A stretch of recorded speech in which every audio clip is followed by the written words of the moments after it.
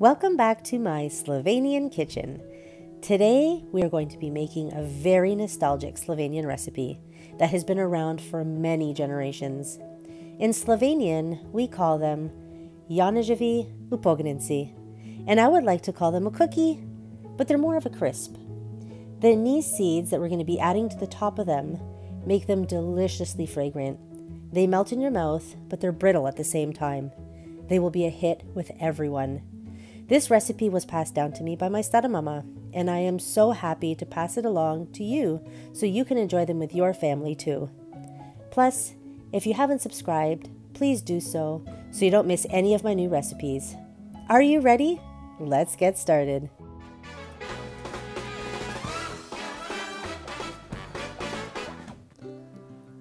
So to begin, we're going to need a kitchen scale, and we're going to be weighing 3 whole eggs. Whatever the amount of these 3 eggs is, we're going to be weighing the same amount in flour.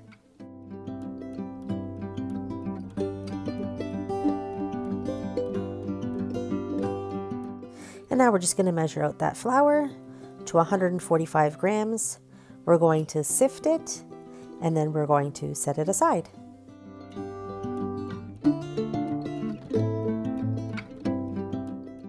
So 3 whole eggs was 145 grams, and now we're going to be adding in 1 more egg. So the weight of 4 eggs, and that is the amount that we are going to measure and weigh for our sugar.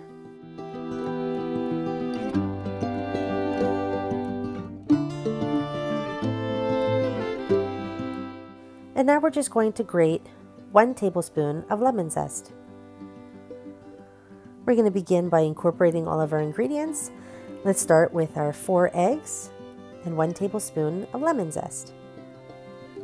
We're also going to be adding on our sugar slowly, and we're going to continue mixing it for about 10 minutes on medium until we get a really nice thick consistency.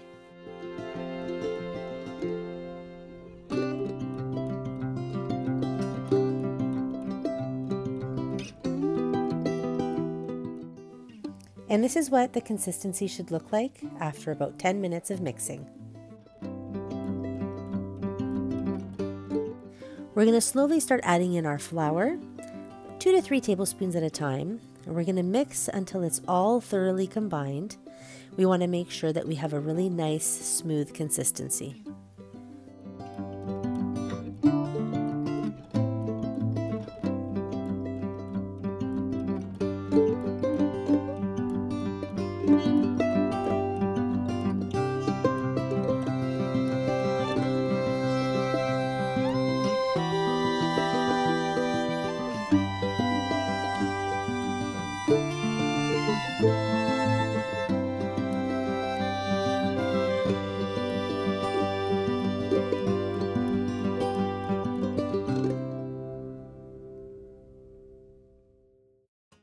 Time to get them into the oven. I'm using a baking spray. You can use butter. You can also use parchment paper.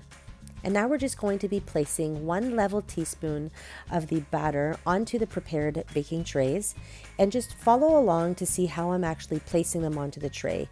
You can see that I'm not just dropping them onto the tray where they're going to be in mounds. You want to make sure that they're completely flattened, including the center, because when they bake, they will spread and they will kind of fluff up in the center. If it's too mounted in the center, the cookie won't be able to form into that arch shape that we're looking for.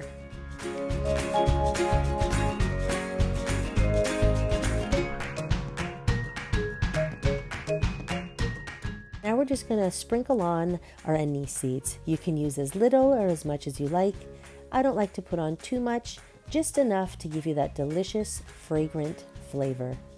We're just going to place them onto the middle rack in a preheated 325-degree oven, and we're going to bake them for 7 to 8 minutes, just until you get that beautiful brown edge around the sides of the cookie. We're also going to make sure that we have all of our glasses ready to go, because as soon as they come out, we're going to have to work very quickly. You're going to use a spatula, and then you're going to shape them quickly and place them into the glasses so you can get that beautiful arched look.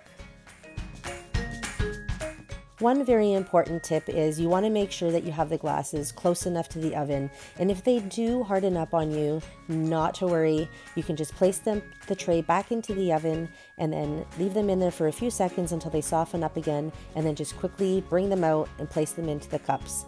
You want to leave them in the cups to form for about 45 seconds to a minute.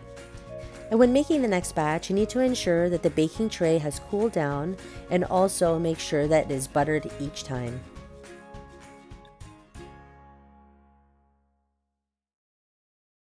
Thank you so much for joining me in my Slovenian kitchen today. If you enjoy my videos, please give me a great big thumbs up below. Subscribe to my channel, and don't forget to hit the bell so you get notification every time I post a new recipe. See you again next time when I share another delicious recipe from my Slovenian kitchen.